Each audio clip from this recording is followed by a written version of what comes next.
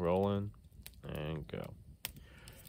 If this trend unfolds the way it has, in conjunction with the history of the de-evolution of societies, in my lifetime, the former Soviet Union and all the stories we were getting out of that, and then later on, the whole Croatian and Bosnian thing, and well, if you're a student of these skills and self-reliance, you want to learn about the progression of societal breakdowns, because there's certain patterns that evolve, and as we follow those patterns here at the school, we're also looking at what's to come. You know, what is the most likely outcomes of these things that are unfolding, and some of them are kind of recovering, which is nice for now, right? I would say land navigation is going to be a more important component to your day-to-day tools. And the reason why is we rely so heavily on GPSs, and before GPSs, road maps, that we get plugged into the written, printed word. And then we look at street signs and we count miles and quarter miles and look at mile markers instead of being fully engaged in our landscape. And once those things are taken away, seriously, how many folks actually have maps in their car? Everyone that I know in Maine who spends time in the woods has a Maine Gazetteer, right, at their disposal, and it's usually tattered and marked, and it's got highlights and notes, best fishing ponds, where to, get the blueberries, all of the things you would want to put on a map to develop your knowledge of place. And that's the place you need to be, is you have to reacquaint yourself with your landscape. Now, instead of looking at the quickest route to the grocery store or to avoid commuter traffic, you're looking for the nearest source of fresh water coming out of the ground from some spring. Or maybe you're looking for firewood. These things may seem ridiculous, and maybe in the context of an urban environment, improbable.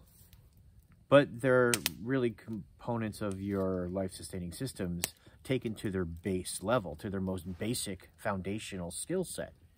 Fire for light and warmth, right? You're depending on electricity on a grid that has not always proven to be infallible. Ice storm of 98 here. Not uncommon for 2 to 3 weeks in the middle of winter, no power.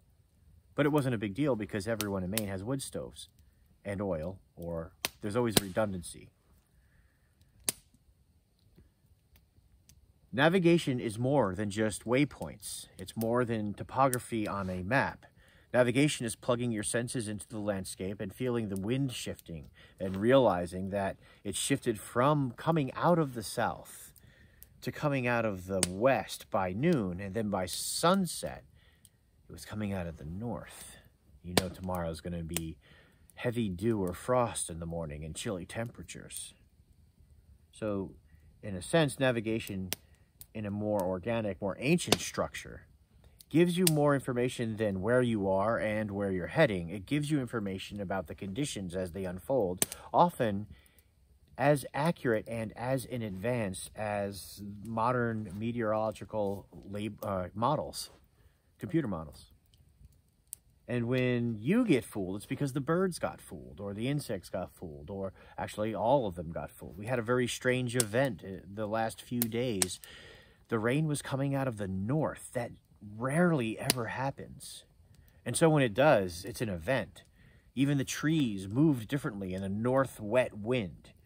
It was almost like they were struggling to swim upstream as opposed to the northern, western to southern winds coming out. And the animals acted a little differently too. It's almost like they were bothered. They didn't have the same feeding frenzy and then calm before the storm as they normally do. And that's all part of navigation.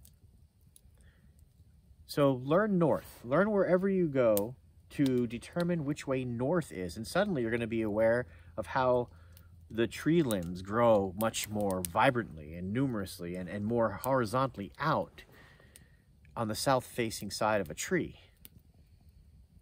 but it has to be a tree either standing alone or taller than every other tree. And then navigation teaches you how trees, when they grow together, grow almost as a single organism with their solar panels facing the south. Once you have all of this, once you have oriented yourself to your landscape, the more important pieces aren't how to get home. It's how on my way home am I going to find the most bounty in the way of my needs.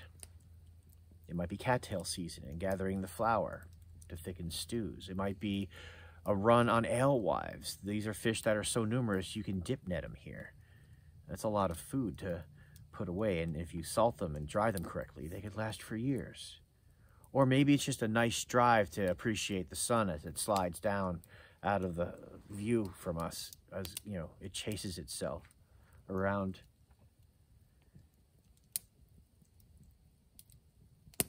Sorry, the coyotes. So we have all of this energy of land navigation, and we've reduced it to a map and a compass, which is a beautiful art form, and it's challenging and fun. But there's so much more out there. Hopefully you heard that owl. See you on the trail, folks.